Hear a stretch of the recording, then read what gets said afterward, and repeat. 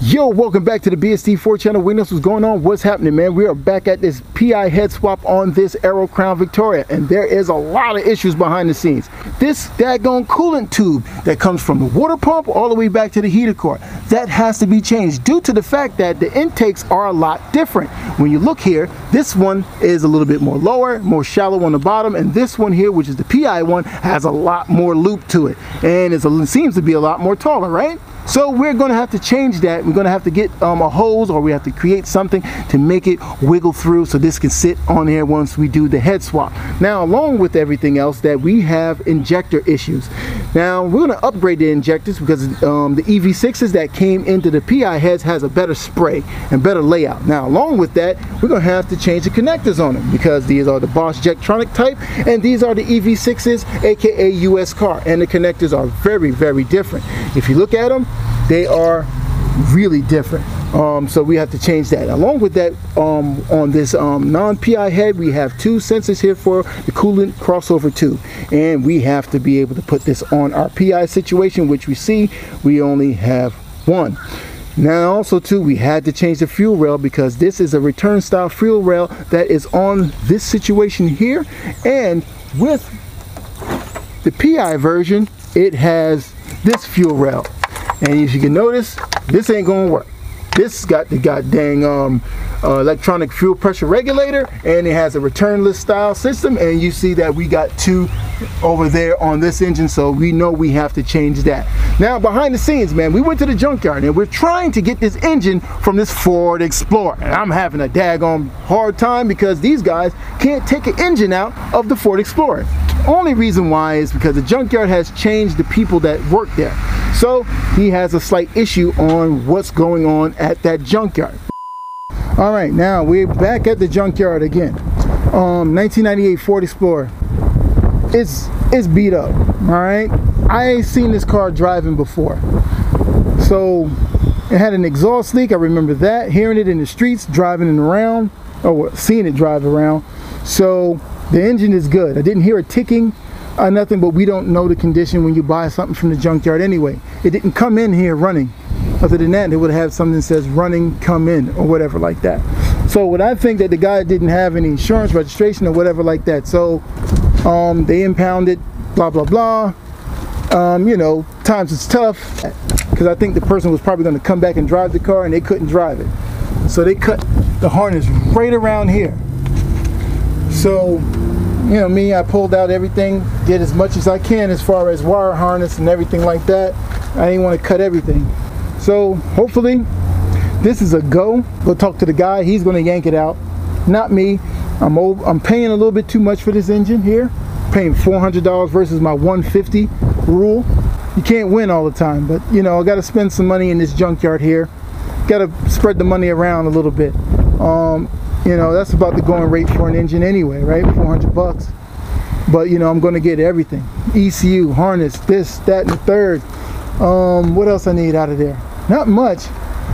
Taking a tachometer. I'm taking like everything. And when I mean everything, everything that I can use. I even took the traction lock out of this thing because they demolished the whole truck. Look at this thing. And they used that yellow machine right there to demolish it. Now, I needed that yellow machine to put that engine in the back of the truck, and I was very thankful that they had gotten a tire for me to put it on there like it was going to help and do something, but I took it anyway just because, you know what I mean? So as they loaded up this truck here, man, and I'm starting to reflect on why the heck it took them so long to take the engine out. Well, there was like 2 bolts on each side on that little plate on these engines here. You got to take them out, man. You know what I mean? The other junkyard, they were professionals. They are professional scrap choppers, whatever you want to call them, man. Look, they use the torch, but these guys here, they don't have a torch, because most of these junkyards that have it like this, they don't want to pay for that permit to have a torch, you know what I mean? So I needed the daggone strap for this engine because it's rocking left and right, but we did finally get it back home, and we gotten that thing there, and I was so thankful that this engine is home so I could start messing with it. So Finally, we've gotten this engine down, man, and behind the scenes, man, like I was telling you guys, man, I went and I got this traction lock. They were throwing away the truck. The truck was trash. You know what I mean? They took the engine out, trashed the truck, which they shouldn't have done, but it was cool. I went and I said, look, man, I need to get this daggone traction lock out of there, even though it's a 31 spine and I need a 28 spine, but no matter what, we have it here and we're good. We're gonna put it in the corner somewhere and leave it for a later time. Now, with this engine here, man, there's a lot of little tiny things as far as wiring is concerned. See that? Now I gotta go fix that. Now, I'm not feeling that right about now, but I gotta go fix that situation there. And along with that, you got this situation here and a few of these broken lines here. Now, I bought this whole engine here for $150 and I got far more worth out of that versus this here. I just wanted to spend the money with the guy at his junkyard because he do have a lot of stuff in there sometimes, and I just wanted to get good relations. And the only way you can get good relations is to spend money with the guy at the junkyard. That's just how it goes. So we're not going to use this, we're not going to use this, we're not going to use this fan here. The fan will be going on to the Maverick.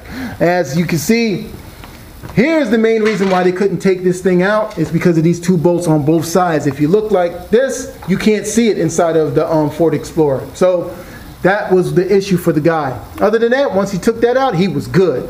Now, the engine is oily, and we're just going to have to do a little cleaning. First, we're going to clean it, and then we're going to pull it apart, and then start doing a little bit of stuff, change gaskets, you know what I mean, just to get it dry. You know what I mean? And just try to get it to start and everything like that, man, and that'll be a good thing for that. Now with this Ford Maverick, man, I had to push this car out to get that engine in, which was a pain in the behind. Now when I turn on the gas or the fuel pump or whatever you want to call it, man, this wasn't reading at all. I thought that this was bad, but no, the pump was humming and we already know what it is. All right, so let's go take the daggone gas tank out, sit it over there, and see what we got going on. 12 seconds later. Now, we took it off and everything. Let me show you what happened. Hose. That's what happened. And I think that's what happened to the first pump, too. And I threw that away also. I shouldn't have done that. We got it back in, hooked it all up. The pump is on. Made sure.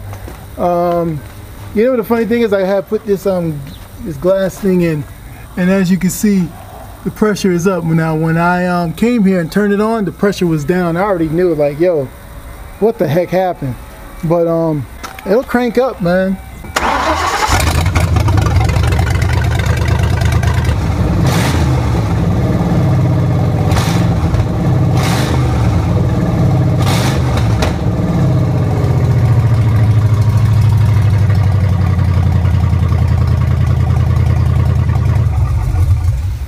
So the engine is running now, we're good to go, and we're very thankful for that. Now, what are you doing with that engine, BSC? What you got going on? What you got cooking up, man? Well, you're just gonna have to wait for it, man. I really wish that this engine could have went in a white one, but I opened my mouth and said I'm doing a PI head swap on that white Vic, only because the AC works. Gotta remember that. If the AC didn't work, I would have yanked that engine out and this would have been inside of that, which I would have wished.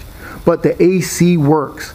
So, you know what I mean? I didn't want to go ahead and crack that thing open and put another, you know, you get what I'm saying. AC works, man, you don't want to mess with that. That's a blessing during these times, especially you guys who live in the daggone West Coast, Arizona, and those hot areas. You know you need that AC. Now we're going to get back to this, man. Again, like I said, man, we're going to yank off this fan, yank off this alternator. We're going to change the water pump and everything like that. Yank those heads off. But behind the scenes, I'm still debating on those springs. The springs are giving me a headache because I just spent $400 on the engine. That's just going to sit there for a while. You know what I mean? That was just bad business. You know what I mean? I should have just went and got the springs and got everything. I could have got the heads already done. But I'm really cleaning the heads behind the scenes, cleaning it thoroughly. You know what I mean? I'm going to do it 2 to 3 times, like my man 4 Gauge said, man. Just clean the heads thoroughly, double check, triple check. Plus I don't have an air compressor, So spring and the air compressor is really the holdup on this whole thing, because you know, if you start to clean the heads and everything, you need to have some air to blow off the debris, and I don't have that at the moment. So really wish that I didn't open up my mouth and said I was doing a PI head swap, because if you can see right there, I have 2 gas lines. As you can, this would have been a good old swap. Just plug and play, jump right into that white Crown Victoria, and we could have had something going on. But we're going to be having a different plan for this engine here, and we're just going to keep on with the PI head swap, because you know why? The AC works in the white car, so that's what it is. We'll see you guys on the next one, man. Thank you guys for the support, man. Click like and subscribe, man, and check out the other Crown Vic channels and Ford channels that are out there, man. And thank you guys for just hanging out with me and just going to the junkyard and being updated on all the projects and how the progress is going on and everything, man. See you guys on the next one, man. All right, man. Later.